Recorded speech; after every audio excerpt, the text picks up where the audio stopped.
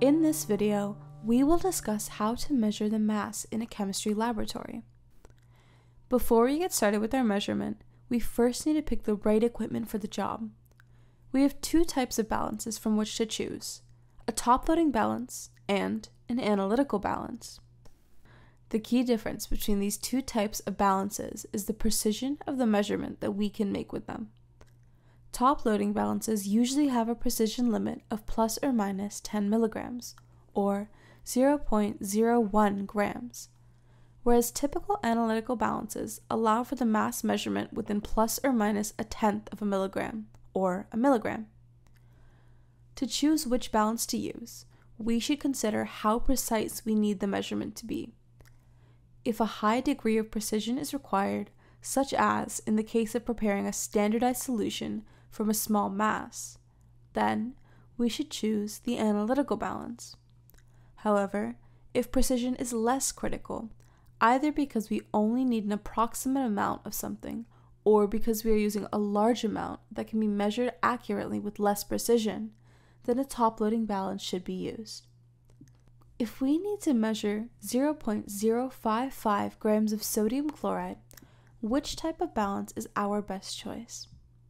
Only an analytical balance can get us precise masses down to the thousandth of a gram, so we would need an analytical balance for this task.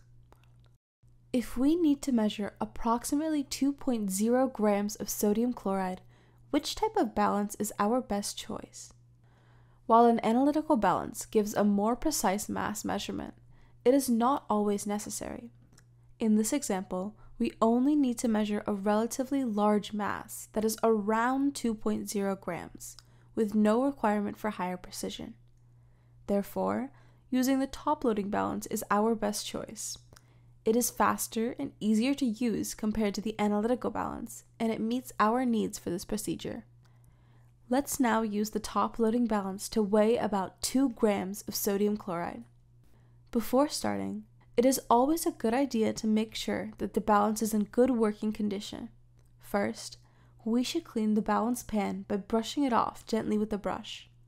This ensures that we do not have any debris that could be weighed in, giving us an inaccurate reading.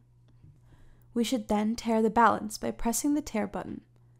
The balance should read 0 after tearing, as the balance pan is empty at this point. The process of tearing is essentially to set the baseline for the mass measurement. Finally, make sure the balance is displaying the desired units of grams. Now that the balance is ready to be used, we can begin our measurement. One important rule to remember is to never add the sample directly onto the balance pan. This could cause damage to the instrument. Instead, we should use a receiving vessel to hold the sample during the mass measurement. This receiving vessel should be lightweight, and the choice varies depending on the type of sample. Options include a piece of weighing paper or a weighing boat for solid substances, or a small beaker or graduated cylinder for liquid samples. What is the best way to add the NaCl solid to the balance for mass measurements? As sodium chloride is a solid substance, a weighing boat is our best choice because we want the receiving vessel to be as lightweight as possible. We only use a small beaker when we are weighing a liquid and have no other option. Before adding sodium chloride to the weighing boat, we should first measure the mass of the empty boat by placing it on the balance pan. Make sure that the balance is tared and displaying zeros before weighing the boat. Record the mass of the empty boat. Then, tare the balance again with the boat on top.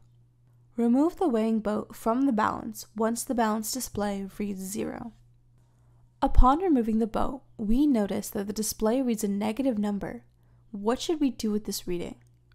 In the previous step, we tared the balance with the boat on top, so now that without the boat, the balance is measuring a lesser mass. This is why the balance reads a negative value at this point.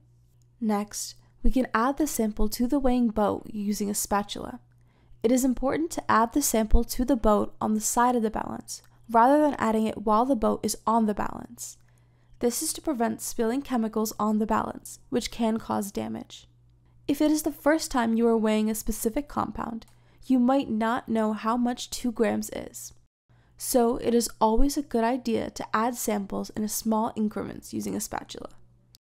Place the boat with the sample back on top of the balance carefully. Wait for the reading to stabilize. Currently, the reading of the balance shows 3.78 grams. What does this mass correspond to? As we have tared the balance with the weighing boat, this 3.78 grams is the mass of NaCl. If we were to tare the balance again with nothing on the pan, we can see that the total mass of the boat, 2.28 grams, plus the NaCl, 3.78 grams, is 6.06 grams. We have clearly added too much NaCl.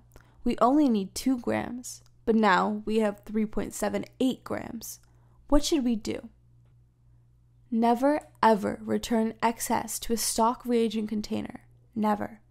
That's the easiest way to contaminate a lot of chemicals.